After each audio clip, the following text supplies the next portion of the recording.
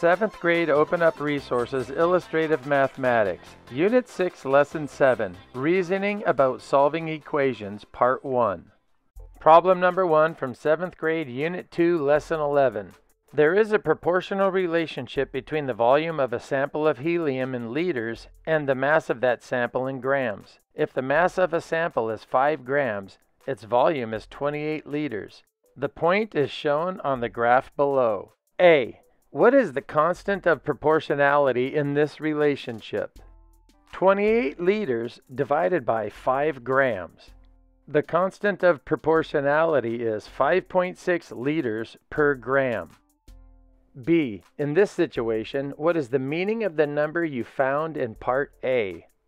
The volume of 1 gram of helium is 5.6 liters. C. Add at least 3 more points to the graph above and label with their coordinates. In the lower left-hand corner, you can see a point labeled at coordinates 1 and 5.6. And the next point up that I made is located at 5 and 28. Then the next one up from that is located at 10 and 56. And then finally, the last point that I made is located at 20 and 112.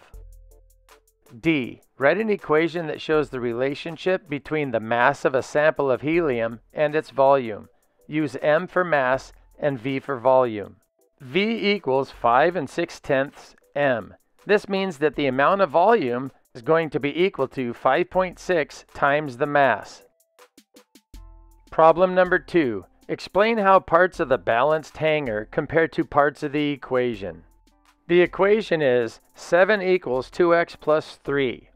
The stack of 7 blue blocks on the left side of the hanger represents the 7 in the equation on the left side of the equal sign. The stack of 3 blue blocks on the right side of the hanger represents the plus 3 on the right side of the equal sign of the equation. The 2 red circles on the right side of the balanced hanger represent 2x on the right side of the equal sign of the equation. The hanger represents 7 equals 2x plus 3. Problem number 3. Here is a hanger. A. Write an equation to represent the hanger. On the left side of the balanced hanger, you have 5 x's. That would be represented as 5x in an equation.